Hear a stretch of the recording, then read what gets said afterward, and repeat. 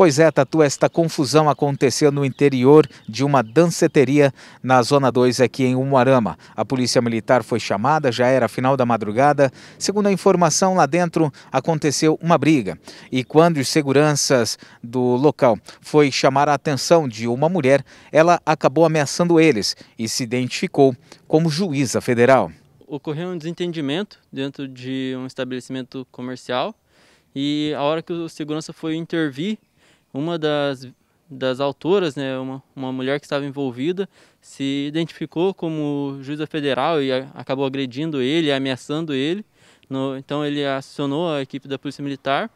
A suspeita é moradora na cidade de Maringá e estava aqui em Umuarama com sua irmã, que, segundo a informação da polícia, foi quem teria discutido com outra pessoa na festa.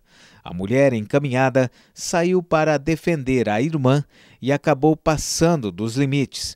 Quando o segurança realizou as devidas orientações a ela, a mesma não gostou e ameaçou ele, dizendo que estava armada.